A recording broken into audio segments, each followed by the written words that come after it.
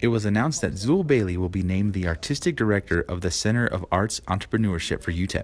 Bailey, along with Jinx Trio from the Peabody Institute at Johns Hopkins, came to perform and speak with the students at El Paso High.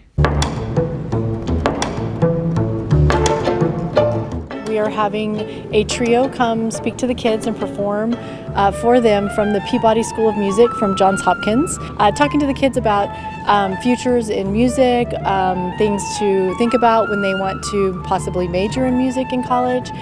We will also be having Zool Bailey, who is a well-known El Paso cellist here, and he also has previously spoken to our students about just music and where that can take you in your future. So we have a trio called Trio Jinx here, which is flute, viola, and bass, a very unusual combination. They just arrived. We're now at El Paso High School doing this crazy, wonderful presentation. These kids are all kind of the same age. So you think about the high schoolers are 17, 18. These are 21-year-olds.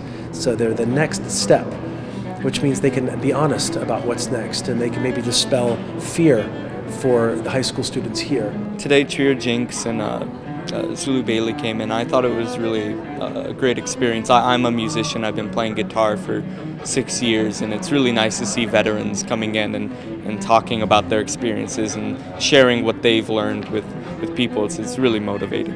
The students here love the music, great. If it inspires them to walk out of here and then believe in what they believe in and want to take the extra steps to be a leader or to change people's lives, great. But I think that's what music does. It stirs us up to be inspired, and that's what I hope for the kids.